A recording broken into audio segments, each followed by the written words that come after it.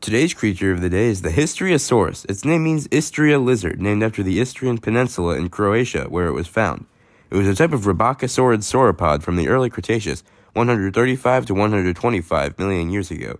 It was one of the most primitive rhombochesaurids, and it was a very large herbivore, with some estimates placing it at up to 25 meters or 82 feet long, and weighing up to 20 tons or 44,000 pounds. It had a very large dorsal arch on its vertebrae, and it's primarily known for this vertebrae, and for being the only known Croatian dinosaur.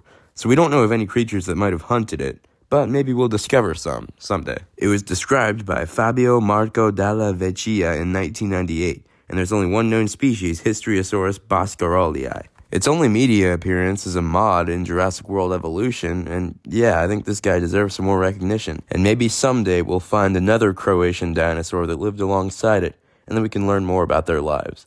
Anyways, be sure to like, subscribe, and comment what other creatures I should talk about.